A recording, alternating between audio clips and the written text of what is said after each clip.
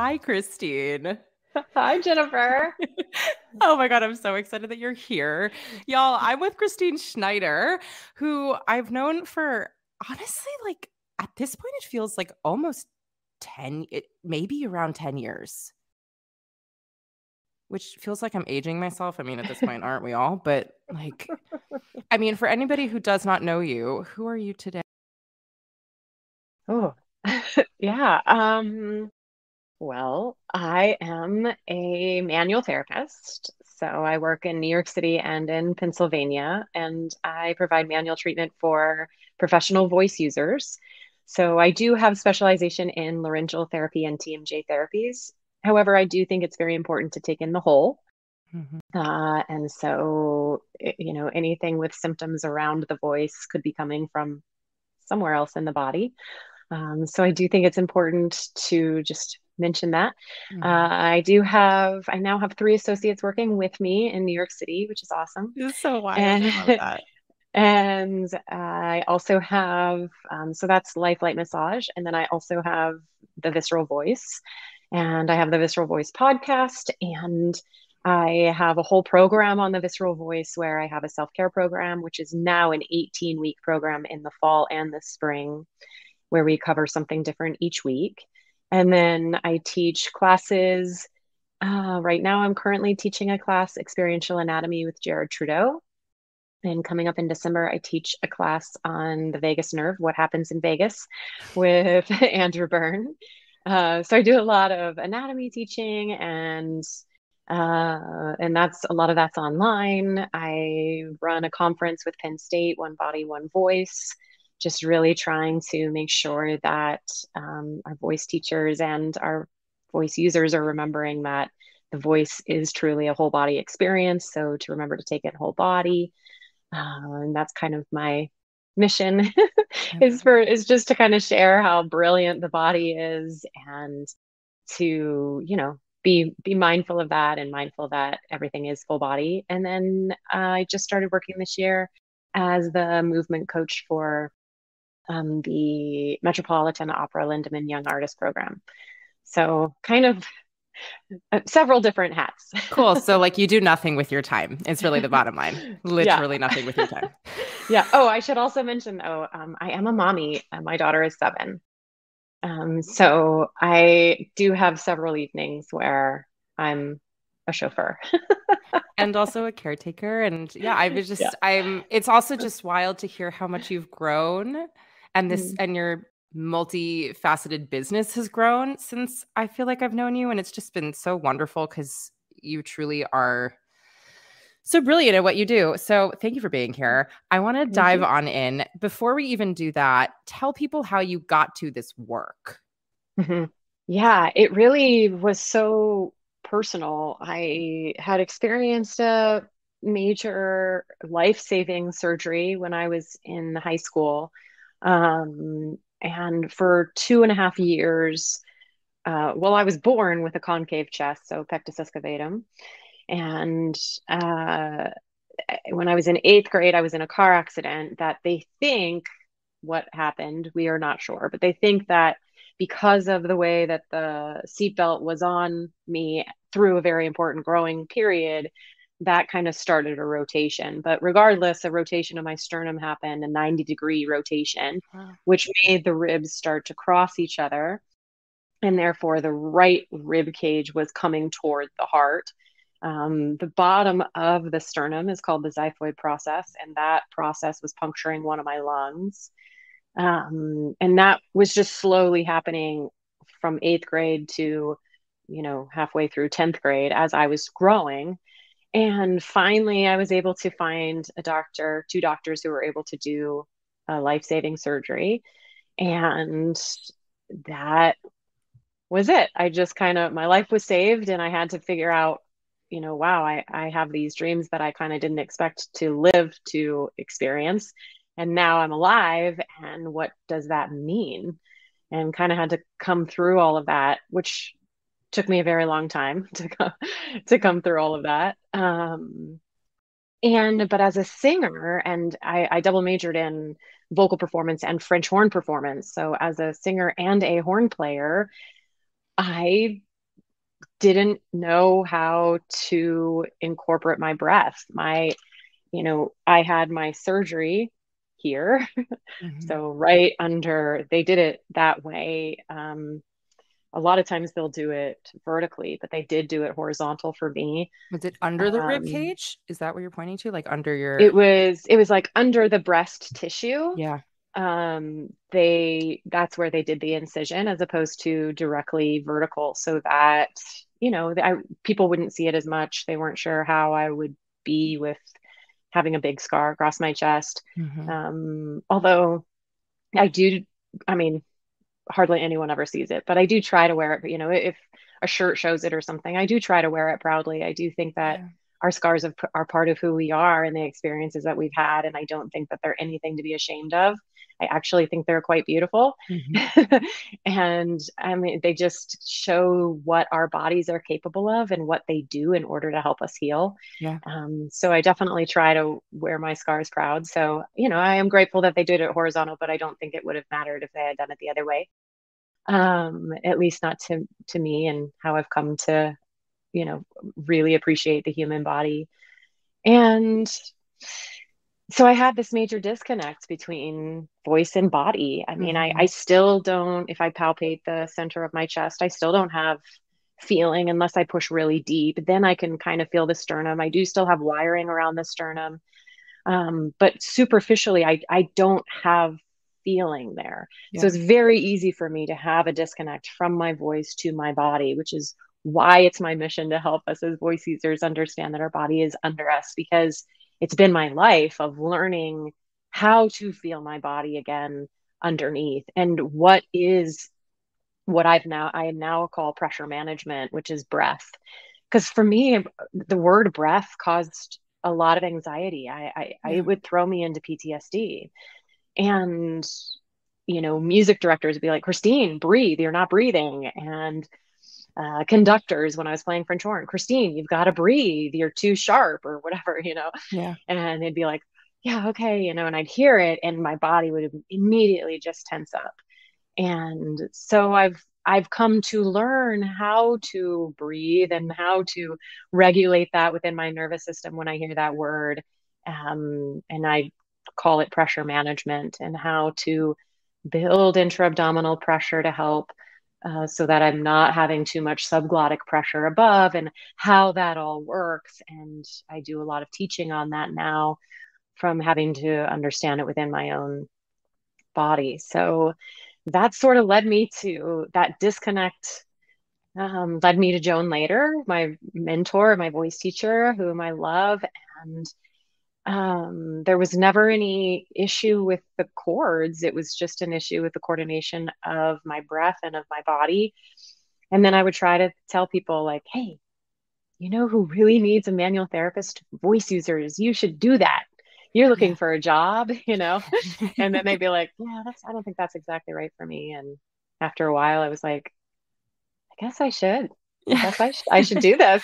Yeah. And I did. And I got into it, and I told my agent, and then I told my family once I had already started school. I told my agent before I started school, and then my family I told after, my friends I told after. I just didn't want anyone to try to persuade me to not do Mm. it. And I was like, no, I think this is what I'm supposed to do. And I don't want anyone telling me that maybe it's not. And now some of the voices that were like, I don't know, no, I don't know that this is right for you. Now they're like, wow, I didn't realize how right it was for you in your path. Yeah. Yeah. So Thank you so much for sharing that. yeah. It's a very vulnerable story, and it's also one that I think gives context for people who are really mission based. It's usually like coming from a place that it stems personally. And so it's very clear for me, having worked with you, like that it isn't just something that you do, it's something that is a part of you. And so it's just really, really wonderful to see that it's just like a holistic situation. And so thank you for sharing that. I want to talk practically about the actual I guess it would be like, I don't know what the phrasing would be, like maneuvering work, like the actual doing of the thing that you do on clients. And then let's veer after that into more like the abstract thought of the things. So what Mhm. exactly, if you had somebody say on your table, are you doing with one human to work with them? Yeah. Well, when they first come in, they've already filled out a medical intake form, which I should absolutely say that not everything is remembered and put on a medical intake form. Mhm. And so a lot of things start coming up later, and they're big things. A lot of times it's the big T stuff Yeah. that is left off the medical forms. And do you feel like it's Um, just because people genuinely, like their body knows more, as in like the body holds the score, and then all of a sudden while you're touching something, it's like, oh no, oh, I had no idea that, okay.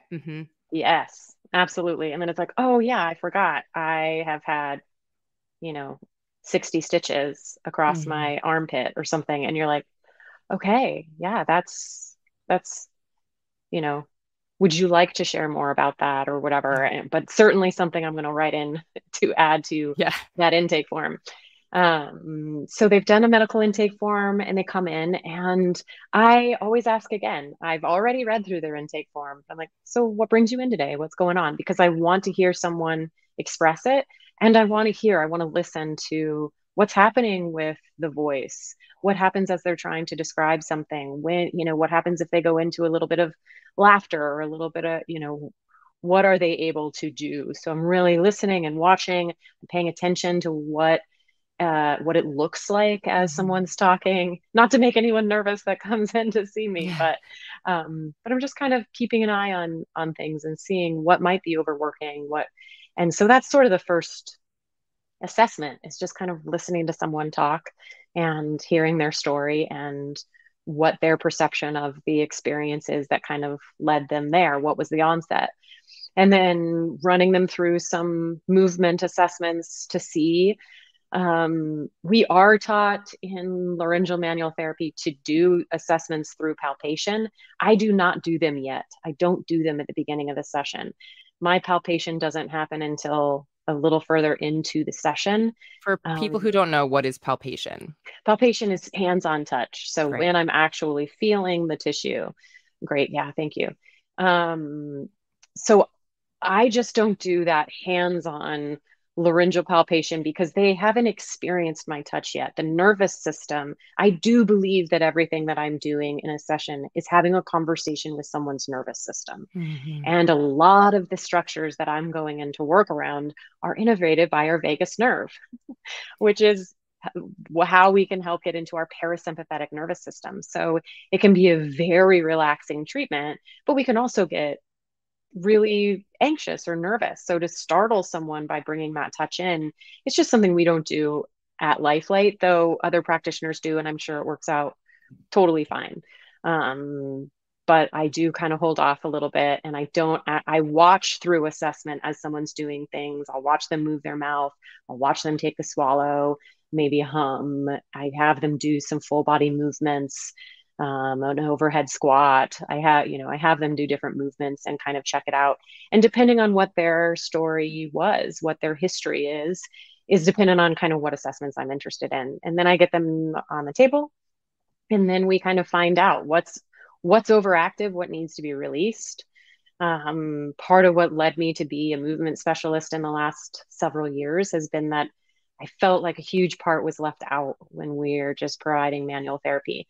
I think massage is great. I think what we're capable of doing is wonderful, or how we're capable of. I don't think we're doing it. First of all, I think your body is doing it. We're just facilitating. I do not view myself as a healer, and I don't think that we should. I believe your body is the healer. We are just helping facilitate that, your body, into remembering, or kind of plugging it back in to the brain to go, Yeah. oh yeah, right, that area of the body. But trying to help facilitate that and bring it back into awareness is what we're doing, or what I'm trying to do with someone on the table. And then in with movement, it's like with hands on, I was seeing someone maybe for 60, maybe 90 minutes a week, maybe if it's even a week, maybe it's a month, once a month. And what's happening in between that? Right. All of this movement, all of everyday stuff, everyday life. So I, in the last several years, became a movement specialist as well, so that I could kind of help coach how the movement is going through through the rest of the time so that we can release what's overactive, we can activate what's underactive, and then we can integrate it into a more successful full body, full kinetic chain motion. Amazing. Amazing. When you've been working with a client for a while, what have you found to be some, I don't like this word, but like successful markers for you? Like what allows you to see progress? Is it just more of openness of breath? Is it more somebody's literal energy and attitude as they enter in? What are some of these markers that you are looking for or that you can sense are moving things along? Yeah, definitely those two. Breath is key. How is someone able to manage their pressure system? Um, and ease, certainly ease of voicing, and therefore they're just feeling like they're not having to work so hard. Because the areas that we're overworking were the smaller areas that aren't meant to, or in some areas, the larger muscles that have taken over for our intrinsic or our inner muscles that should be doing stuff. So certainly all of that. Yeah, more ease with the voice, more ease with swallowing, no getting out of pain. We definitely want people to get out of pain, getting them to be at a point where they're out of discomfort. Mm-hmm. Yeah, feeling good in their voicing, feeling good in their swallowing, feeling good in their movement. Those are all things that I expect to see. And we do say, and I have trained my associates to, we give 4 sessions. And if we're not seeing a difference in 4 sessions, or if that person's not feeling a difference in 4 sessions, I want to refer them to another practitioner, because there are so many modalities, and there are too many for one practitioner to be trained in. Mm-hmm. And not everyone responds to every modality, and that's okay. That Yeah. just means that, okay, if you're not responding within, like, usually someone will respond within a first session, and Yeah. let alone 4. So 4 has definitely given us a lot of information. And if someone hasn't, if they haven't responded to the treatment in 4 sessions, I don't want to waste their time, and I don't want to waste their money. Yeah. So I will refer them on to whatever other hands-on practitioner I think might be right for what is going on with that person. But I think that that's important to recognize too. I think having a team is really important. And my team, of course, I have speech therapists and laryngologists and voice teachers and, everything on my team, but I also have other body work practitioners on my team. I have physical therapists on my team, and osteopaths and chiropractors and acupuncturists and other massage therapists who are just trained, lymphatic drainage, Yeah. maybe, or visceral manipulation or neuromeningeal manipulation, or whatever it might be, that could, be a different approach for the individual that could be more beneficial for them, perhaps, Yeah. than what they might be experiencing. I think that's such a helpful reminder for across training.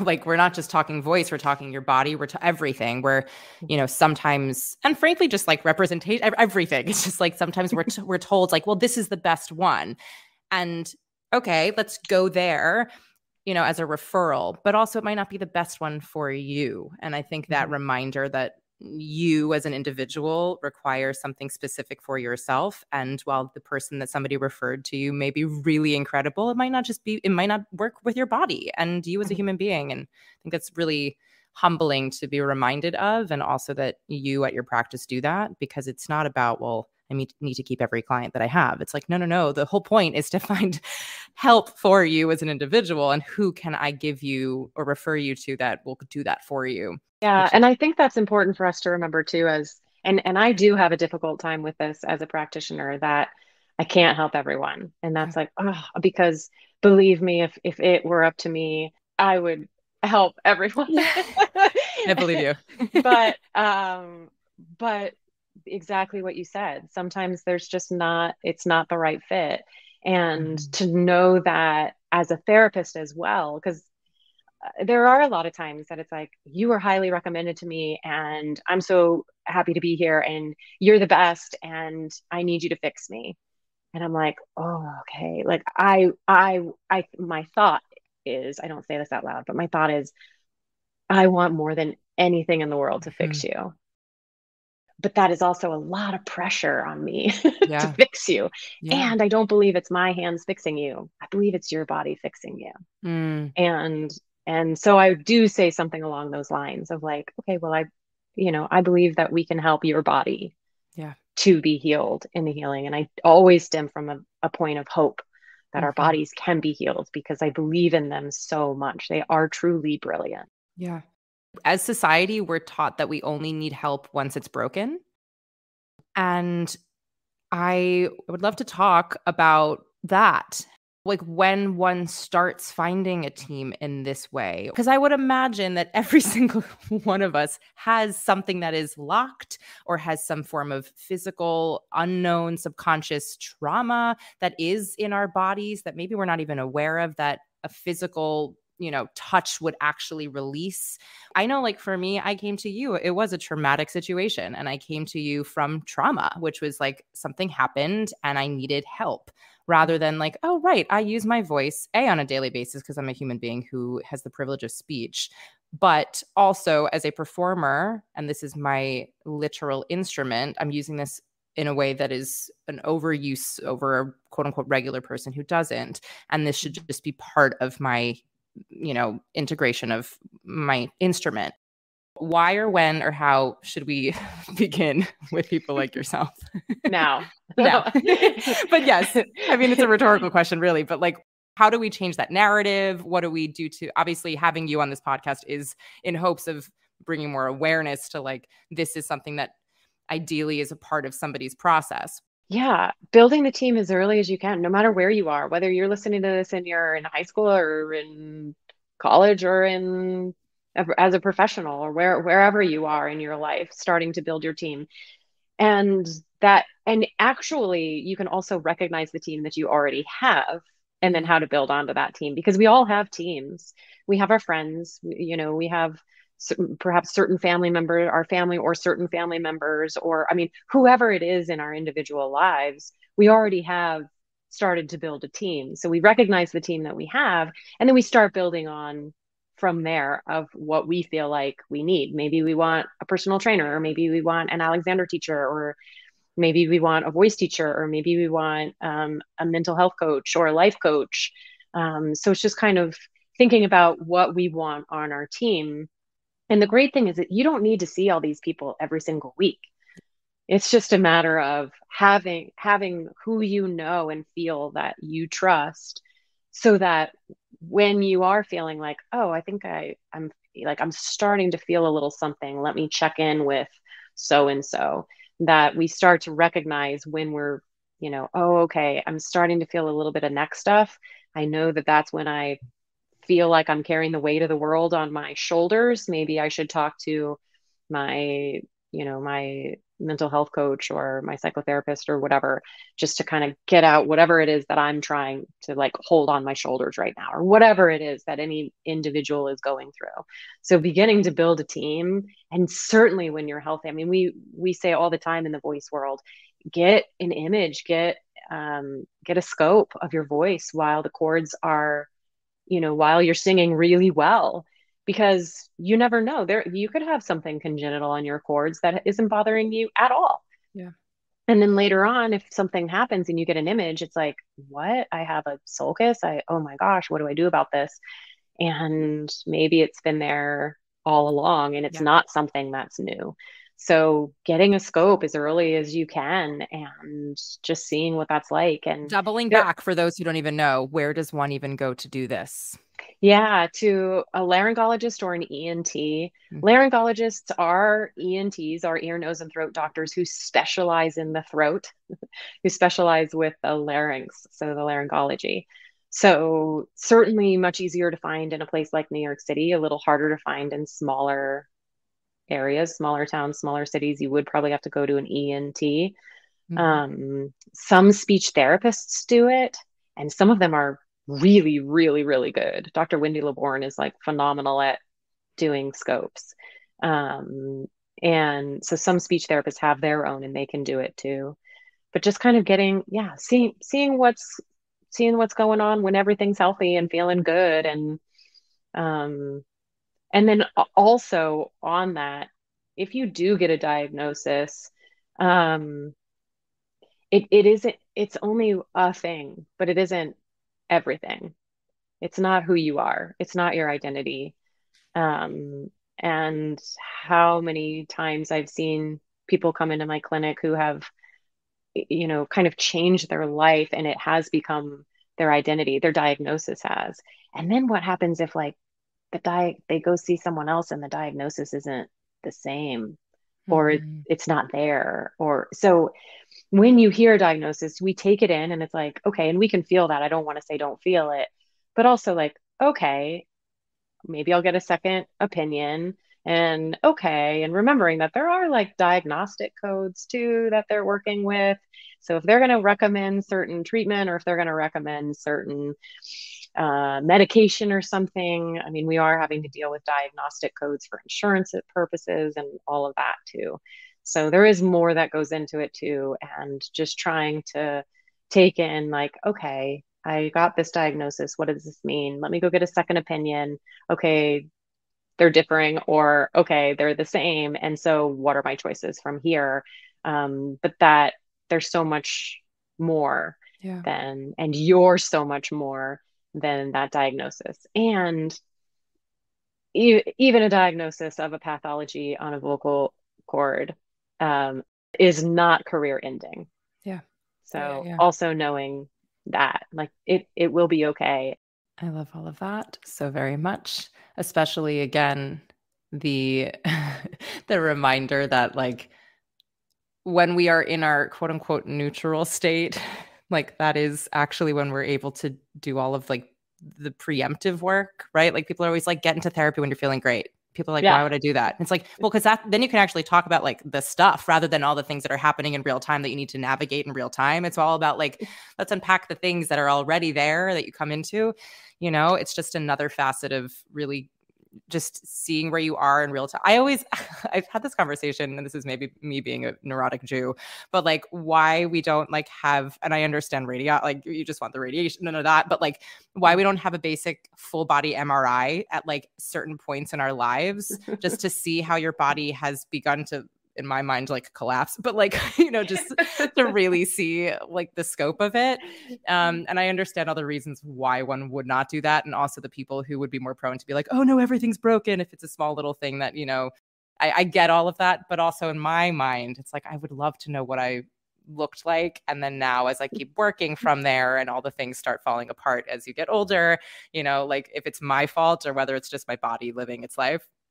Anyway. Well, that's the thing that happens later on, right? You start to get imaging and then it's like, I mean, I'm 43 and I never mind sharing my age Yeah. because I do not feel 43. But I, there's no way that I could go in for an imaging and not have stuff, Oh right? yeah. Once you're in your 30s or once Oh you my get a certain God. age, like you're Please. gonna see disc herniations. You're gonna see, and you can go down a rabbit hole of like, Yeah. and I did, I was like, okay, look at this, and then it was like, okay, you have this on your liver, and you have a very rare thing called left renal vein compression, which And you're like, only 0.005% yep. of the population, Mm-hmm. and I'm like, well, I survived a major thoracic surgery. Maybe that's why. I don't know. But there's no, it was like a rabbit hole of stuff that you're Yeah. finding out when you get imaging. And I mean, it is true that it's like, well, if I had the image like 20 years ago, maybe I'd know if I had Yeah. this from before or if this was from my pregnancy. I don't know, Yeah. Yeah. Yeah. that is true. But yeah, But no, it's the also a rabbit radiation hole. would be And bad. yeah, the radiation, the rabbit hole that would then happen afterwards on the Google. Like Yeah, nobody what needs does any that of that. mean? Oh my God. It's the Let me worst. Google MedMD. No, thank you. Truly, we're all scaries come out to thrive. Like that is the Google search. Um, so with all of that, we are now in a space where, I mean, we're still in quote unquote COVID times, but it's like the post stressful COVID times. I would love to hear about how or if that affected the work that you have been doing, the work that you are doing with your clients, if you're seeing shifts from that in the held, maybe subconscious and or conscious trauma of our bodies, and how that has been perhaps a shift. Yeah, it's been a major shift. we had chatted a little bit before about when I came back to work July of 2020. Oh, wow. And so before we even had vaccinations, I was Yeah. in full PPE. So I was working in full PPE with people, and the nervous systems were rocked, really rocked. Even People were, then, even like a couple months in. oh, that, Yeah. yeah, Yeah. absolutely. I mean, people were coming back in, and I mean, people who were used to touch were coming back in, and it was like we had to work with breath and very gentle touch to try to regulate the nervous system before we could even go in and really do any kind of manipulation of Yeah. tissue. And that was right away. And then now, having had some time, what I'm seeing in the last few months for sure is that schedules have gotten really busy again. Hmm. So our schedules have picked up. A lot of us are back to our full-time schedules, which, for our demographic are like Insane. 3 full-time schedules. Yeah. We are all, very on the go. Most of us are like on the go personalities with, who are workaholics. I'll call myself that. I don't want to call Yeah. anyone else that, but I'll join you, but sure. okay, yeah. The two of us here are workaholics. Yeah. We're workaholics, and we just have, a lot. And what had we had a point where we did slow down, and it was like, yeah, why did I work so much? And then now I see my clients as well coming in, and they're back to full schedules. But life has also been altered in many ways. Like maybe some of them had kids over the pandemic, Hmm. and all of a sudden they're like back to full schedules of travel and everything, but they also have a baby now. And how do they manage that? The schedule they had before, which was super intense, and now they have a child on top of that. How do you manage that? Or now you're back to, full scheduling, but we've had the experience Yeah. of what we've had over the last couple of years of the pandemic. And a lot of us, in certain settings are still fully, I mean, I'm fully masked all day long. I wear the mask on the bus in, I wear the mask all day at the clinic, I wear the mask at the Met, I wear, and then I wear the mask on the bus back home. So I'm in a mask all day long. And how does that affect our communication? Because Yeah. our facial expressions are so important. And then in our, yeah. So I'm really, a lot of my clients, especially now that I have 3 associates, a lot of my clients I've been seeing for a while. So they are very comfortable coming in and voicing, saying like, I'm super stressed. I'm really anxious. I don't know how to, process where my nervous system is now with the schedule that I have always kept in my life. And Yeah. now that I'm so busy again, well, how do I do this? And so it is a lot of coming into techniques to regulate the nervous system, whether someone does tapping techniques that they've learned from, their psychotherapist, or whether someone uses sensory cues, so using your eyes or using your touch or using your smell or taste or whatever it is. Sometimes that can help bring you back into a present moment, whatever tools that you have, but really building up, really grabbing onto some of those tools to help, because it has, I absolutely see it. And in our, my daughter's 7, and in that population as well. I mean, that's not the ones I'm feeling had it the roughest, Yeah. honestly. I feel like, our junior high, high school, college kiddos Yeah. We'll see the got, ramifications of that, I think, in the yeah, next couple of years for sure, I think so unfortunately. too. Yeah, Um, I mean, with obviously it's not a one size fits all, clearly, because everybody, holds things differently in their bodies and has different bodies. But, you mentioned a couple of these tools that can, bring some, I don't know if the word's relief, but what else have you found for people who are coming in holding in some capacity, even just like on a regular day-to-day basis, is a real tangible generalized assistance towards that, of relief in that? yeah. I think one is I chuckle because I'm going to say breath, but, but, but thinking of it, part of what helped me for a number of years is thinking of an internal massage. So Mm. I would just, instead of trying to think, breathe, and then forcing myself to do something and having it feel very effortful, just trying to think of my body creating its own internal massage and what that can feel like without adding a lot of extra effort. Mm-hmm. So, certainly coming into any kind of quote breathing exercises that might be that resonate with each individual. Movement really helps the system. Hmm. Laughter really helps the system. Um, I one of my one of my favorite little games that we ever played. I was in Joan Rosenfeld's acting class, and she had us all lay our head on other people's bellies, Mm-hmm. and then the first person had to start laughing, and then the heads jiggle, and Yeah. you can't help but laugh because your head's jiggling around, and so you're laughing so hysterically, and she probably let it go on for, I don't even know, probably only like 3 or 4 minutes, though it felt like a very long time. Mm-hmm. And we all got up and then walked around the room. And our experience and our presence in the room was very different than it had been before.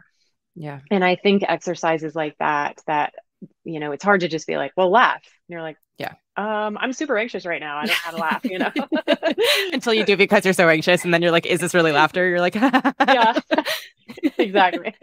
Yeah. You're like, I'm not sure. This might be discomfort. Yeah. Um, I might cry in 4 seconds. Like, I'm not sure where this is coming from. totally. Yeah, and that's fair too. I'll see that after a laryngeal release sometimes. There are certain things we see. And sometimes someone's like, I'm laughing. Like, I don't even know why I'm laughing. Yeah. And I'm like, it's okay. If that's okay too. Or like, I don't know why I'm crying right now. I don't even know what's processing out. It's okay not to know what's processing out. We don't Mm-hmm. have to put a image or a name to everything. It's just that your body's ready to just let go of whatever that is. And we do that through laughter too. Yeah. Um, so those are different aspects of, yeah, but I think, movement, motion is lotion. I've never Movement is heard that one. medicine. Motion is lotion. That's a new one Motion for is me. lotion. Movement is medicine. Any of that. Getting up and, get moving, go out on a walk, be with nature if you can. Mm-hmm. Whatever that is for you. I like being around water. Anything with water helps me kind of calm down. But and also just your own hands, your own touch, or a partner or a loved one's touch of just a very like gentle, hey. I mean, I think that's something that part of what rocked our systems was that we didn't have our community. Yeah. We didn't have them face to face, and we didn't have touch. Yeah. So just to provide, even just like placing your hand on your chest a little bit and just kind of giving some self affirmation, you know, or doing that for a loved one and just being like, hey, I'm just touching their arm or wherever, without any intention behind it other than support of, Yeah. or, just a caring hand. I think Yeah. that can be helpful too. Yeah. This is reminding me of one of my mentors, one of my dearest friends now, one of my grad school professors, Jeffrey Crockett, who I don't know if do you know Jeff? I don't know. I need to introduce you to because I think y'all would be like besties. Yay. He's oh my God, he's the most brilliant. He combines many different modalities, but he was our voice and breath, basically movement teacher in grad school. And pretty much for 3 years, we like sat on stools and breathed, which sounds like pointless and was probably the hardest thing I've ever had to do in my whole life. And that first year, I just remember sitting there on that stool and it was impossible. It was impossible just to sit there and be with my breath. And like the reminder that the breath comes and goes on its own. And so often we hold on to it and we forget that we're not breathing. And yet also when we're sleeping, our breath knows what it's doing and it keeps us alive. It literally is the thing that allows us to stay on this planet. And we lose sight of the fact that it knows more than we do. and to just come back to it as the thing that knows is so hard. And so I just want to like affirm for anybody who's listening, who's like, oh, right, yeah, that's cool. Like, you know, Yeah. we're like taught to not like, even and I teach this with like voice students of mine and adults who, you know, voice students of mine. It's like, yeah, we're taught as little kids when you're sitting in a circle in kindergarten, like, okay, everybody take a big deep breath in, and you're taught to like breathe in from your chest to take this massive breath. When really it's just like, what really breathing in is like, no, let's feel our lower bodies. Like, let's just like, it's a 360 experience through your back. Like, we're not, you know, we're taught out of the thing that our body literally knows on its own. Yeah. I think our body breathes over 22,000 times a day just on its own. It is, you know, our respiratory diaphragm is innervated by our vagus nerve and our phrenic nerve. So it has what's known as somatic and visceral. So visceral being the vagus nerve, and somatic, so the controlled motion of it being through that phrenic nerve. Tell people And tell people where these nerves are in there if they don't know where the vagus nerve is. And yeah, well, the vagus nerve is the wandering nerve. It's the largest nerve of the body. So great. it's wandering There we everywhere go. and basically innervating a lot of our organs, our viscera. The phrenic nerve is for the diaphragm. So we say C3, C4, C5. So vertebra in our cervical spine, our neck. So out from C3, C4, C5 keeps the diaphragm alive. So it comes down and innervates the diaphragm. So these nerves that are helping us breathe, this amazing muscle organ that is conscious and unconscious or subconscious. So it's happening all the time, just like you mentioned, when we're sleeping, the diaphragm is always working. Our heart is always pumping. There are amazing things about the heart. If you don't mind, I might just give a few little like really cool things about certain organs. Please. And these Yes. are things that I'm like, isn't this amazing? Like our bodies, what? How does this? So our hearts, they have little brains. So a little brain of its own. They have little neurites, about 300,000 neurites in the heart. And so the heart has memory. And sometimes we've seen that in heart transplants, that there are memories within the heart, which is really fascinating. The liver, our livers have over 500 functions in the liver. Also, a healthy liver, you could dissect it. You could remove 90% of it and it will grow back. It will regenerate into So a wild. fully functioning liver. I mean, it's the human body, and the more I've learned about it, the more I'm like, what is this miraculous machine that we get to live in? Like, I get to live in this really cool machine every day. This is Yeah. amazing. And there are so many things that we're learning all the time about. There are so many questions that we can ask that we don't know the answer to. We don't know what certain, you know, cells are or what this function is and what it's doing for us. You know, and we're often looking at to explore other things. And then when we become a somanaut, so looking inside the body, all the things that we still don't know about even this machine that we get to spend our Earth's time in Yeah. is just so cool. I love hearing you nerd out about it too. It's stupid. I know people are probably like, this girl is crazy. No. Because I don't know. For me, I find passion is contagious. And it's just clearly you love what you do, and clearly you're passionate about what it is that you do, and it's just it. Now I'm like, what else should I know about my body? I know nothing. I mean, like, I think I know something, but not in that same way. So absolutely. No, I love the nerding out on it. And I feel like I was just on like some really cool, like Bill Nye situation just about my nervous system. Yeah. I'm curious about all the workshops that you were talking about. Well, first of all, if one is interested in joining you in any of these, but also your various hats in teaching land, how those are operating and what they are. And yeah. Yeah. So my programs that I offer through Visceral Voice. So I have the 18-week self-care program. So that's 18 weeks, we go through jaw self-care. We go through intraoral techniques. We go through neck, shoulder, diaphragm, rib cage, pelvis, the diaphragm, the seven central diaphragms, and what that is. I give basically a little an anatomy lecture for about 15, 20 minutes at the beginning, and then we go through different releases. And that's what the self-care program is. And then I just offer different classes with different teachers. All of, any class coming up, you could always find out about on my Instagram, the Visceral Voice. And then, of course, at the website, www, you have to enter that at thevisceralvoice.com. Just the Visceral Voice doesn't come up. I don't know why. Weird. Someone more tech savvy would know why. I don't. Yeah. Yeah. And then, But what are you doing with the Met? yeah. What's that? So I am the movement coach for their young artist program. Yeah.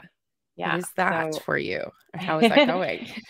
It's going well. It's been, I'm learning a lot, and the artists are incredible. And I saw Idomeneo at the Met, and oh my gosh, these voices, and the lead of the show, the title role, Idomeneo, comes in, and the very first thing that happens is rolls down the stairs.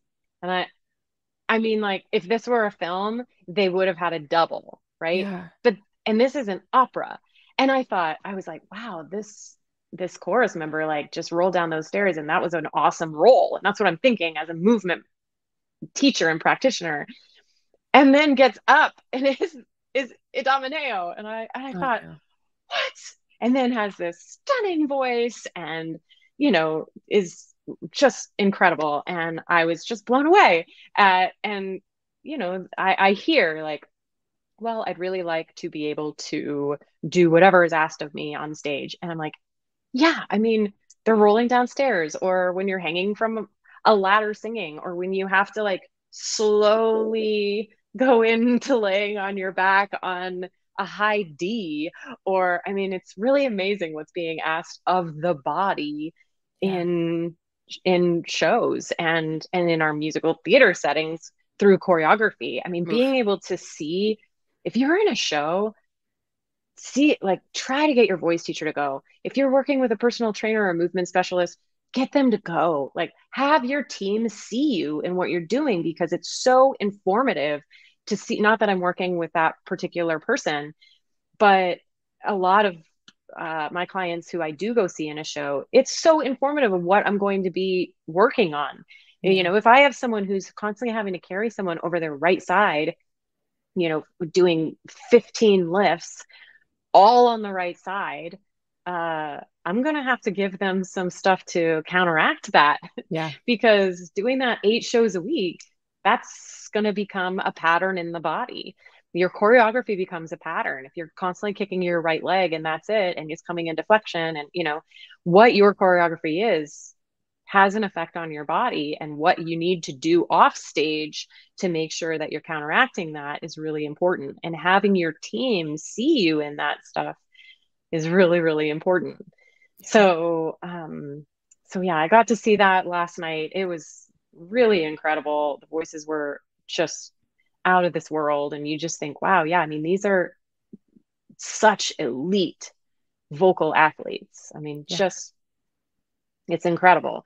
And yeah, and getting them to move and feel good with their movement, and feel like they can do something like their colleague up there had to do with rolling downstairs and That's then getting wild. up and singing a phenomenal aria. That's So really wild. what we're asked to do is, it's intense. It's a lot. It's a lot with the body. So I really give props to programs like the Met that are starting to include movement practitioners. There's also an Alexander technique teacher, Matt Cahill, who has been there last year as well, who's phenomenal, and he does great work. And so just that these programs are starting to provide some movement, Mm-hmm.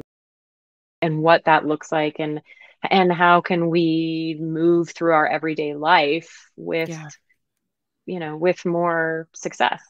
And by moving through our everyday life with more success, then being able to incorporate that onto stage. Yeah. As we wind down our time, is there anything else that is on your heart that we have not talked about that you feel our listeners could benefit from hearing? Well, I do have some kind of advice or like different things that was given on my podcast from Joan Lader and Christine Estes about some vocal stuff. Yeah. That, if you don't mind, I would love to share. Never minding. Yes, please. Never minding. And so Joan, and if you wanted to listen to those episodes, they are on the Visceral Voice podcast with Joan Lader and with Christine Estes. But Joan talks about yellow flags versus red flags for vocal health. So a yellow flag being like a tickle while you're voicing, or you're needing to cough while you're voicing, or you're feeling like the scratching, burning sensation in your throat, kind of being a yellow sign of like, I need vocal rest. I need to take a vocal nap right now. And then the red flags being if you're still feeling fatigued after you've slept, if you're not able to move from one vocal quality to another vocal quality, if you're losing your range, or if you've lost some of your range, if you're feeling hoarse, those are times that you'd want to get in to see your ENT or your laryngologist, just to see if anything's going on the cords themselves. And then Christine Estes talks about too much, too loud, too often. So this is a big one with my clients coming into the space, because they'll come in and they're like at their 100% as if they're on stage, their projection. And I'm like, this is incredible. You can project, but you're also coming in because you're fatigued and you're constantly at your 100%. What is your 50%? What is your 20% when we're in a quiet space like this? And then the flip side too, having been maybe much quieter during a pandemic or working a quieter job like myself now, it's very hard for me to go into a louder sound or a forte.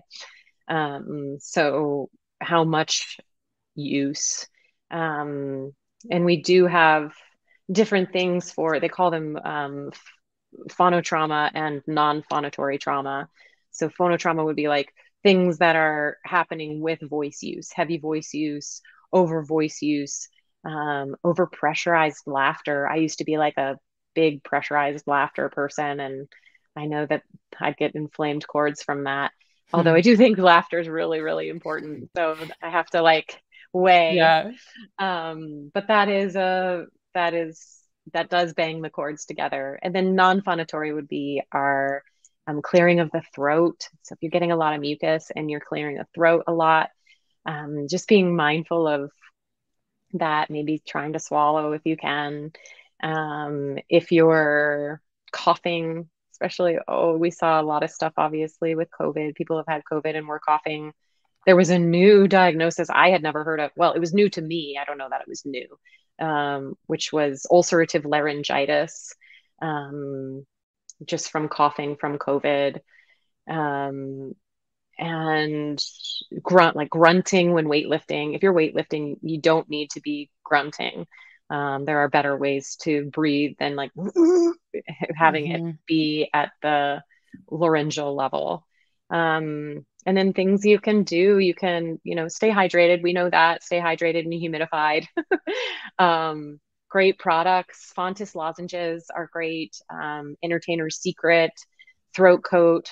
I like the traditional medicinal throat coat tea.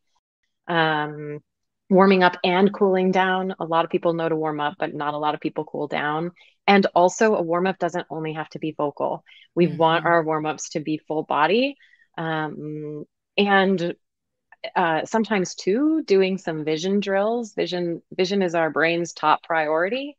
And so adding in some vision drills can actually help warm up our body and our voice. So including some vision stuff can be really cool and helpful. So kind of warming up our vision, warming up our body, and then maybe warming up our voice, which brings a 20-minute or 10-minute vocal warm up to, a 2 to 3 minute or 4 to 5 minute vocal warm up, depending.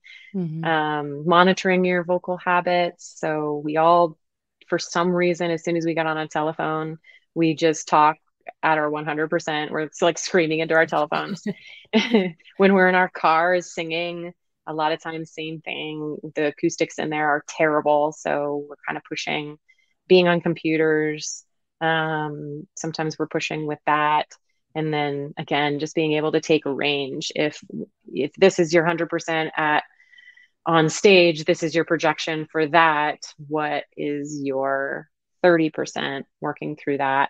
Taking vocal naps throughout your day. Christine Estes called that budgeting vocal cache, which I really liked. Yeah. Yeah. So I just think vocally, those are some really great things that I've learned from some of my colleagues that I don't think that they would mind me sharing. That's incredible. Thank you so much for all of that. That was a lot. It's like hopefully everybody has their pens and papers out and or goes back and listens. You kind of mentioned it a little bit earlier, but if anybody wants to work with you or your roster of incredible other people who work with you or the people that you are collaborating with, where within your boundaries can people find you, work with you, collaborate, and all of that? Yeah, amazing. You could email me at thevisceralvoice@gmail.com. You could check out LifeLight Massage, so lifelightmassage.com. You could check out www.thevisceralvoice.com. You could follow me on Instagram and just kind of send me messages or whatever on Instagram, and that one's the Visceral Voice. And listen to your podcast, which is the Visceral Voice podcast.